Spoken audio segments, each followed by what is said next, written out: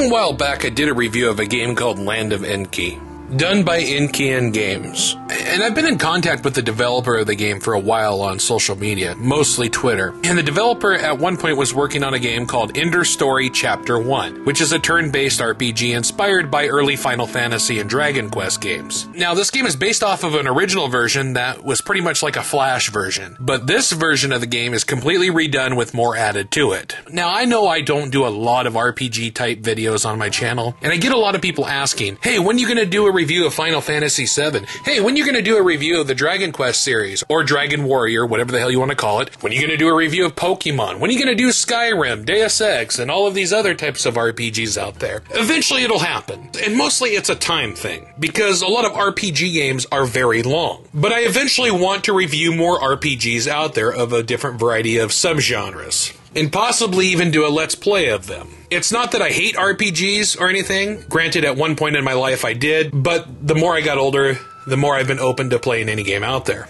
Ender Story Chapter 1 was released in 2017 for PC, and you can find it on itch.io, and you can pay $1 for it, or more if you like to. If you don't want to go that route, you can get it on Steam for 99 cents, so pretty much $1 there as well. Now, the reason for Episode 1 is because this game will be multiple episodes. Matter of fact, it says on the Steam page that the developer plans to finish the series as a solo developer, as his programmer quit near the end of Chapter 2. So I'm guessing Chapter 2 is already done, or close to being done, and I'm guessing he's just finishing up some shit here and there. Now, the backstory of the game has you playing a handful of different characters, kind of like your normal turn-based RPG. Now, granted, there is just one character you move around as, but when you're fighting and all of that, there's multiple characters. Now, the main character you play as is Iron Soulheart, a young knight in training, and he's training to kick some ass and protect the kingdom of Edera. Soulheart has a new role as a border guard, but makes a big fucking mistake when armed mercenaries force their way into the kingdom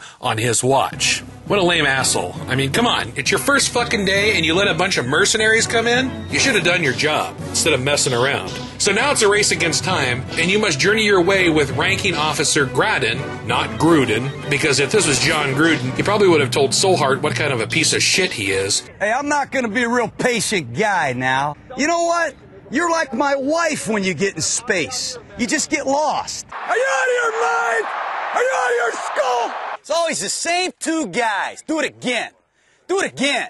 And you must stop the mercenaries from reaching King Heron. Throughout the world, you will travel through fighting a variety of monsters, aid citizens, and try to be the hero. Because the world needs a hero. Because a world without heroes means Gene Simmons would probably sing that fucking shitty song again and have one single tear go down his cheek. World without heroes, there's nothing to be.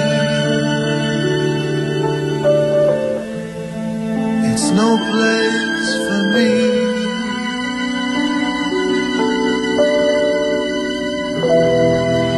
What a pussy. As you can see in the gameplay, it has that classic turn-based style to it, which is influenced by many classic games in the past. You will go around exploring a variety of places, getting in battles to get your character stronger so you can defeat tougher enemies. And not only that, there are a shitload of skills and abilities to kick the enemy's asses, and over 100 pieces of equipment that will have various effects and elements to experiment with. You can go to stores and buy better weapons and so on to make your character stronger. For a game like this, made by 1 or 2 people, a lot of time and effort does go into it, and it's nice to see that. Now, you're probably looking at Ender Story and thinking, this looks like something that was made in RPG Maker. Well, it is. Matter of fact, it's on the RPG Maker website. You can download it there, or actually it gives you a link to the itch.io page. And it uses the RPG Maker MV engine for this game. Now, there's a shitload of RPG Maker games out there. Some are free, some are on Steam, and so on. I have probably a few hundred of them downloaded that are from sites like GameJolt, itch.io, and other places. Some are interesting, some are ridiculous, and some are just plain awful.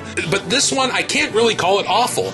I know some people say, well, anybody that makes RPG Maker games are just losers, blah, blah, blah. It's kind of like Unity. A lot of people shit on these little tiny developers or one-man developers that are making freeware games as fakes and posers because they're using Unity. Well, you gotta start somewhere, and if you're gonna be a one-man development team or 2 people working on it, RPG Maker isn't a bad thing, as long as you're not charging $40 for the damn game. It's all about effort and how much time you want to put into the development of the game.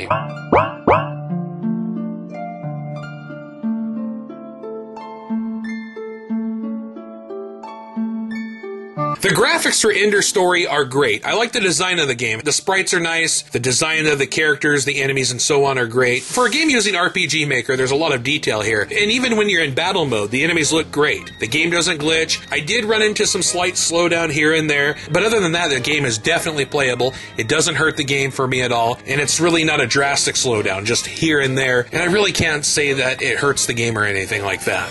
The music is damn good, and it's an original soundtrack. Now, granted, some of these RPG Maker games out there, at least the ones that are free, will just rip music from other games, ranging from retro games and so on. Obviously, for a game that is for sale, you either use royalty-free music or make your own. And in this case, it's an original soundtrack, and I enjoy it a lot. At times, it's almost a bit relaxing, but when you are in battle, it's upbeat and kicks ass. The sound effects are good too, nothing to complain about at all. The controls are very simple. Now, I play these RPG Maker games with a keyboard, and Z and X for everything else. Navigating around the menus and so on, you use the X key, or at least to open the menus, and then you hit Z to choose whatever. And of course, to attack while in battle, you hit Z. To interact with people and so on outside of battle, you hit Z. The controls are simple to understand, responsive, and work very well.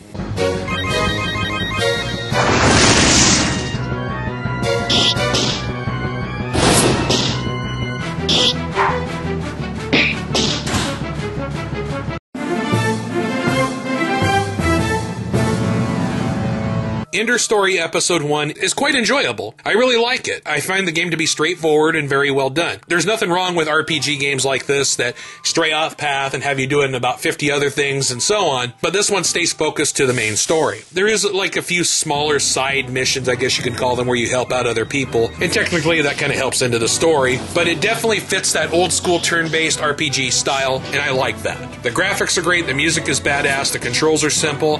The only thing I wish, the length of the game. Most RPGs are multiple hours. Some can be 40 to 50 hours.